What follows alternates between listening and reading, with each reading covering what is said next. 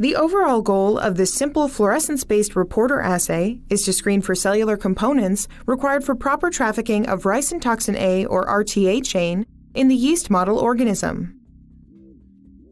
This method can help to answer key questions concerning the intercellular transport of ribosome inactivating LB toxins, in our case the cytotoxic subunit of the plant toxin ricin, from the plasma membrane into the cytosol.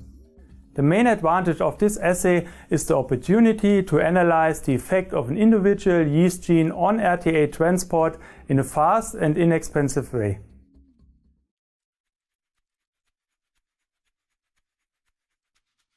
Begin this protocol with cell transformation as detailed in the text protocol.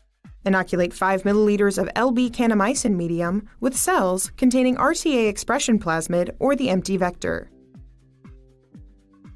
Incubate the cells at 37 degrees Celsius and 220 RPM for 24 hours.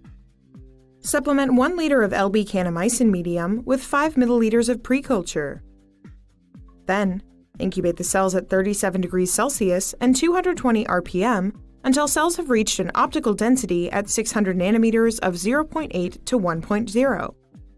Thereafter, reduce the culture temperature to 28 degrees Celsius. Induce RTA expression of the E. coli by adding IPTG to a final concentration of 1 millimolar. After 3.5 hours at 28 degrees Celsius and 220 RPM, harvest the cells by centrifugation at 10,000 G and 4 degrees Celsius for 10 minutes.